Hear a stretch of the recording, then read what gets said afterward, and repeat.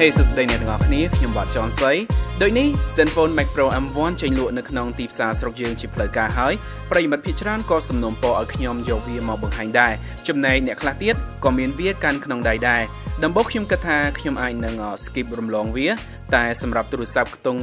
$170ជាមួយនឹងកញ្ចប់ hardware ប៉ុណ្នេះវាពិតជាពិបាកក្នុងការងាកផ្នែកចេញខ្លាំងណាស់បើសិនជាយើងមើលទៅលើទូរស័ព្ទជាច្រើនស៊េរីដែលក្រុមហ៊ុននេះធ្លាប់ចេញលក់កំឡុងពេល3ឆ្នាំមកនោះនេះគឺជា smartphone លំដាប់ថវិកាដំបូងបំផុតរបស់ Asus ដែលមានសមត្ថភាពខ្លាំងគ្រប់គ្រាន់អាចចូលមកប្រជែងជាមួយនឹង smartphone តម្លៃទាបរបស់ក្រុមហ៊ុនដទៃបានហើយមើលទៅ Max Pro M1 ក៏អាចនឹងធ្វើឲ្យរង្គើទីផ្សារដែរវាមានកាមេរ៉ាភ្លោះ chip Snapdragon ប្រព័ន្ធដំណើរការស្រឡះអេក្រង់ធំនិងថ្មធំហើយវាក៏មានតួខ្លួនជាលោហៈទៀតផងគិតមកដល់ថ្ងៃនេះខ្ញុំបានប្រើវាកន្លះខែហើយចំណែកបទពិសោធន៍ទៅលើការនៅជាមួយវាខ្ញុំអាចនិយាយបានថាអាមួយនេះគឺមិនលេងសើចទេវាធ្វើបានដូចជាអ្វីដែលវាកាត់ចេញពីប្រអប់អញ្ចឹងចំណុចដែលរៀងthamចិត្តនឹងត្រូវឃើញវារាល់ថ្ងៃនោះគឺខ្នងខាងក្រោយនេះវាឆាប់ឆក់ស្នាមម្រាមដៃ JM ហើយក៏មិនងាយសម្អាតដែរដូចនេះអ្នកគួរតែបិទស្កុតគ្រើមទៅឬក៏បោះ cache ចូលមួយទៀតក៏បានដើម្បីលាក់ភាពប្រឡាក់បានខ្លះតួខ្លួននិងរចនាប័ទ្មរបស់ M1 មានភាពសាមញ្ញមែនទែនវាផ្គុំឡើងដោយលោហៈនៅក្នុងនិងស៊ុំជាជ័ររលោងបែបក្រៀតសម្រាប់កម្រាស់រាងក្រាស់គួរសមដល់ 8.5 មីលីម៉ែត្រជាមួយទម្ងន់180ក្រាមអ្វីដែលខ្ញុំចូលចិត្តពីទូរស័ព្ទនេះគឺវាធ្វើរឿងសាមញ្ញត្រូវច្រើនដូចជាប៊ូតុងសំឡេងនៅខាងស្ដាំនិងមាន key power នៅក្រោមចំកន្លែងដាក់ដៃមេតែម្ដង sensor scan ម្រាមដៃចង្អុលស្ថិតនៅក្នុងខាងលើស្រាប់ស្រួលប៉ះមិនងាយខុសវាក៏មានរុនដោតកាសដូនតាចែកឲ្យ standard 3.5 មីលីម៉ែត្ររុន micro USB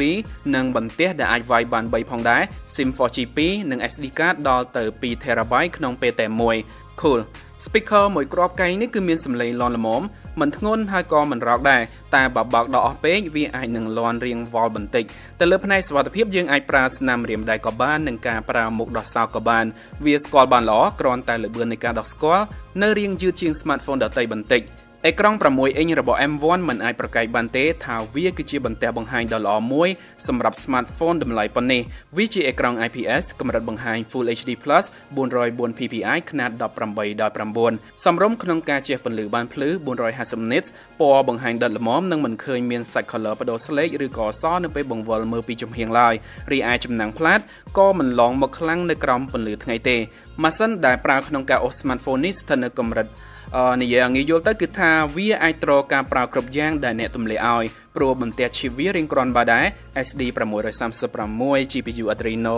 509ជាមួយ RAM 3GB អញ្ចឹងបើទោះបីជាយើងមិនអាចរំពឹងថារអិលដូចខ្លាញ់មែនតែកម្រិតប៉ុណ្នេះវាល្មមសម្រាប់ការលេង PUBG setting មធ្យមនិង game 3D កម្រិតល្មមមួយចំនួននៅក្នុង setting ខ្ពស់ដូចជា A Extreme និង AOV ជាដើមទៅលើល្បឿននៃការប្រើទូទៅ Zenfone Max Pro M1 ក៏មានជំនួយមួយផ្នែកធំពី Android Zen ចំនួន 8.1 ដែរចំណុចល្អពីប្រព័ន្ធដំណើរការនេះគឺវាស្រាលគោះបិទបើកអេក្រង់បានថែមទាំងមិនមានកម្មវិធីអត់ប្រយោជន៍លួចដំឡើងមកស្រាប់ដូចជា smartphone ចិនភាគច្រើននោះទេគឺស្ទើរតែដូច stock Google ដើម 100% ទៅហើយទាំង UI និងមុខងារខុសតែមេនុយកាមេរ៉ានិងកម្មវិធីមួយចំនួនប៉ុណ្ណោះដែលជាការកែច្នៃបន្ថែមដោយ Asus ផ្នែកដែលខ្ញុំសម្គាល់ឃើញថាក្រុមហ៊ុននេះបង្ហាញការយកចិត្តទុកដាក់បន្ថែមនោះគឺមកដល់ពេលនេះ M1 ទទួលបាន software fix ដោះស្រាយចំណុចខ្វះខាតដល់ទៅ2ដងទាក់ទងទៅនឹងសេវាល្បឿននិងកាមេរ៉ាអញ្ចឹងយើងក៏អាចមានសង្ឃឹមគ្រប់គ្រាន់ថាវានឹងអាចលោតដល់ Android P ក្នុងពេលខាងមុខជាមួយគេឯងដែរកាមេរ៉ារបស់ smartphone នេះគឺល្អជាងតម្លៃខ្លួនបើសិនជាអ្នកចង់បាន smartphone ក្រោម$200ដែលថតប្រើការបានទៅលើផ្នែក post ចូល Instagram ឬក៏ថតកម្សាន្តនោះខ្ញុំអាចណែនាំទូរស័ព្ទនេះបាន lens ទាំងពីរនេះធ្វើការជាមួយគ្នាដើម្បីផលិតប្លង់ portrait បានលទ្ធផលក្រាន់បើនិងបង្កើនគុណភាពរូបភាពម៉ត់វាប្រើ sensor ទូលាយទំហំ13 megapixel aperture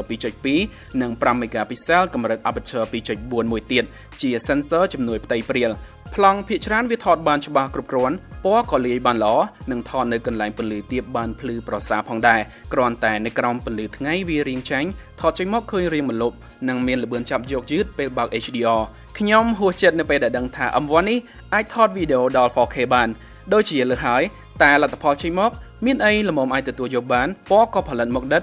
គ្រាន់តែលំនឹងវានៅរាងរង្គើបន្តិចហើយក្នុងមេនុយកាមេរ៉ានេះក៏មានញាត់មុខងារច្រើនដែលអាចឲ្យអ្នកជ្រើសរើសសេរីកំណត់តាមប្លង់បន្ថែមទៀតបាន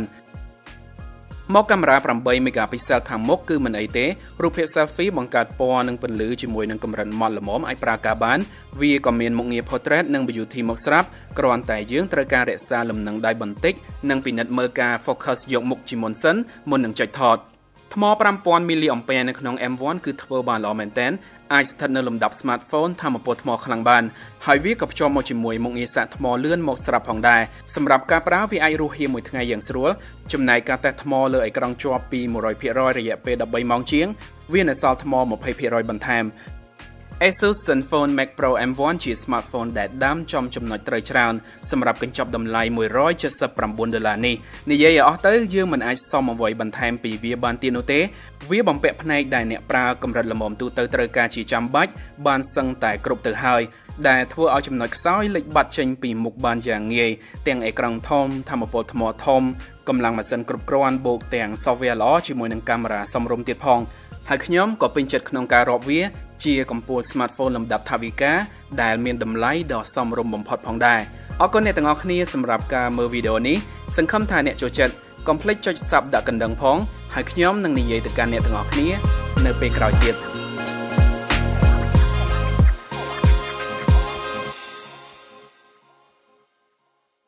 ជោគជ័យពីមុខជំនួញជាអ្វីដែលខ្ញុំទទួលបានហើយខ្ញុំកាន់តែទទួលវាបន្ថែមទៀតសម្រាប់ការរស់នៅរបស់គ្រួសារខ្ញុំដែលកាន់តែជោគជ័យរាល់សេវាកម្មខ្ញុំបានបំពេញយ៉ាងល្អសម្រាប់អតិថិជនរបស់ខ្ញុំហើយខ្ញុំក៏កាន់តែបំពេញយ៉ាងល្អឥតខ្ចោះថែមទៀតសម្រាប់សកម្មភាពប្រចាំថ្ងៃនៃការរស់នៅរបស់ខ្ញុំ